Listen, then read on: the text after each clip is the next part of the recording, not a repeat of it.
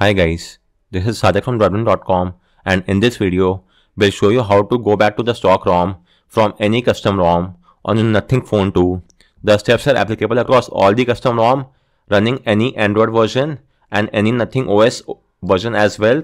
With that said, the process will wipe off all the data from your phone, so make sure to take a backup and then only move ahead with the next step. For the sake of reference, I'm using a Paranoid Android custom ROM which is running the latest Android 15 build, but as of now the steps are applicable as I have told you before across all the ROMs. So keeping that in mind, let's get started. First and foremost, you will have to enable USB debugging and on your phone as well. For that you will have to enable developer option. So go to about phone and tap on build number 7 times on your custom ROM, then go to system and you should now see developer option. Go there and enable the toggle next to USB debugging. Tap on OK. You might get one more prompt. In that case, again tap on allow, and with this, debugging is now enabled. So let's verify the same. So for that, you will have to download the Android SDK platform tools from my guide. I will link it in my guide and extract them onto your PC. Then type in CMD in its address bar and hit enter. Or you may also simply open the CMD from here and then copy the path of the platform tools from here and type in CD, which is chain directory space path, and hit enter. And with this, we are inside the platform tools directory. Now type in ADB devices and verify that you are getting an ID. If you are not getting any ID, then unplug and replug your phone from the PC. Disable and re-enable USB debugging. Tap on revoke USB debugging. Use the official USB cable that came with your phone and use the USB 2.0 port on your PC. So carry out these USB fixes and verify that you're getting an ID. Once you're getting this ID, your next course of action is to get hold of the stock firmware for your phone. So we have already made a guide on the same. Let me show you my guide, and from here you will have to download the firmware. Always download the full ROM, full firmware, and not the incremental one. So regarding the full release, these are the full release, these 3 build, this is the latest one, and inside the latest firmware you will get the following 5 files. You will have to download all the 5 files. These are the 3 logical files and a boot and a firmware. So make sure to download all the 5 files. I will update my guide as and when there is a new build. So let's see that. So let me show you, these are the 5 files which we have got. So you have to extract this file using 7-zip. So install the 7-zip software onto your PC from its official website. Then select all these 5 files, right click on it and choose show more option. Then go to 7-zip and extract to /.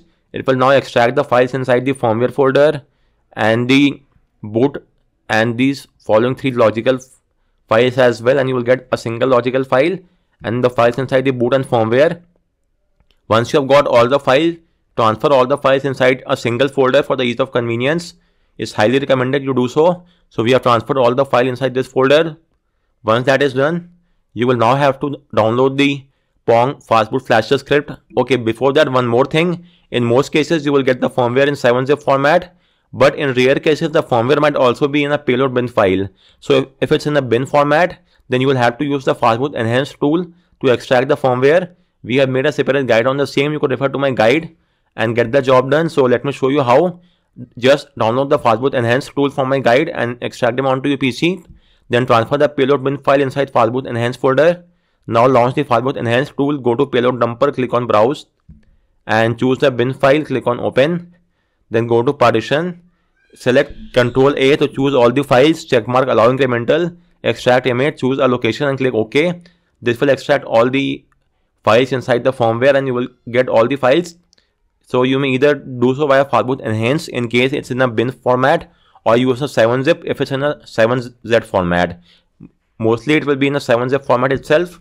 So moving on, once you have done the extraction, you will now have to get hold of the Pong fastboot flasher tool.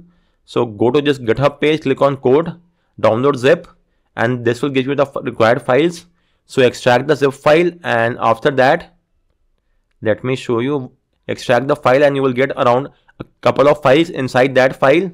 Let me show you once again what I'm talking about. So let's download the zip file and open it, and you will get the following files. Go to the Windows folder, copy the flash all bat file, and then transfer the file inside the same folder where you have all the other partition firmware files. So in my case, I've done the extraction here. Let me show you, just a minute. These are all the firmware files. It has all the files from the firmware, the boot, and the logical directory. So transfer the flash all bad file over here. Once that is done, you will now have to boot your phone to fast boot mode. So for that, type in ADB reboot bootloader and hit enter, and your phone will now reboot into fast boot mode, which should take just a few seconds. So let's just wait for that to happen, and then you have to type in fast boot devices and verify that you're getting an ID. If you're not getting any ID, then you'll have to install fast boot drivers on your PC. We have made a separate guide and a video on the same. You could refer to a guide and get the job done. Once you have installed the drivers, right click on the Windows icon and choose Device Manager. Then expand the Android phone section and verify that your phone is being shown as Android bootloader interface. So this, as well as the serial ID next to fastboot, signify that your PC is able to read the phone in fastboot mode, and we are now good to go ahead. So let's now get started with the flashing process. For that, simply launch the flash all.batch file, and it will first ask for the formatting of data. This is extremely important that you type in Y. A data wipe is a must, and during the flashing process, it will ask a couple of other questions as well. To flashing boot partition, the flash image across both the slots, you will have to type in Y, because we want the stock firmware across both the slots and not only on slot A. Otherwise, it might lead to a conflict, because on slot B, you might still be having some files of the custom ROM. Therefore, it's highly recommended that you say yes, and then both the slot A and B will have these files from the latest firmware. You may also verify the flashing process by simply opening the file in an advanced notepad++ file. So open it here, and as you could see, first off, it will extract the platform tools, and after that, it will flash the boot partition files, the firmware partition, and the logical partition. First, it will change the slot to slot A, which then it will ask for the format data, and it will then flash the boot partition. It will ask you if you want to flash across both the slots. So type in Y, and then the flashing will start, and then it will flash the VB meta and ask you if you want to disable Android verified boot. So type in Y.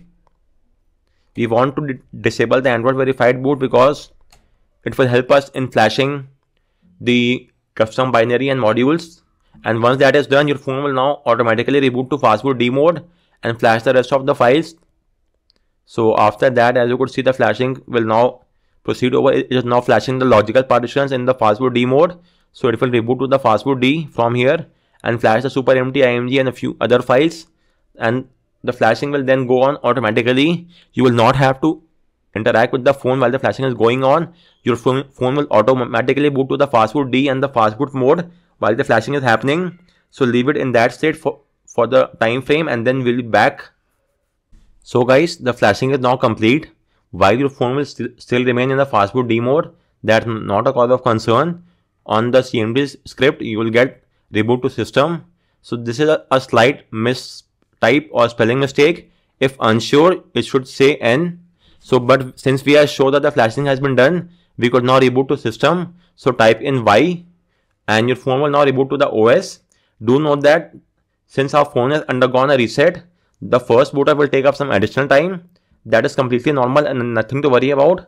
From the subsequent time, that will not be the case. So as you could see, our phone is now booting to the OS. So the steps which are shown here in this video, anyways, you may hit enter and close the CMD window. So the steps which are shown here in this video are applicable across all the custom ROM and can be used across all the OS version. Though it's recommended that you flash the latest available Nothing OS firmware and not an older one. Moreover, please use the entire firmware and not the incremental OTA files. So with that said, as you could see, we are now inside the OS. It will authenticate the SIM card, and then you could proceed ahead with the rest of the setup, as you might be aware of, and you may restore your data right now or do so later on. Let me skip all of this and take you to the OS. Agree to terms and condition as well. Let's skip this, and we are now inside the Nothing OS, and it should now take a few more seconds. So guys, on that note, we round off this video. If you have any queries with regard to any of the steps, do let me know in the comment section, and thanks a lot for watching. Just let me show you, my phone is booting to the OS as well. So let's skip this, choose the Nothing OS style and finish setup. And we are now inside the OS, and with this, we round off the video. Thanks a lot for watching.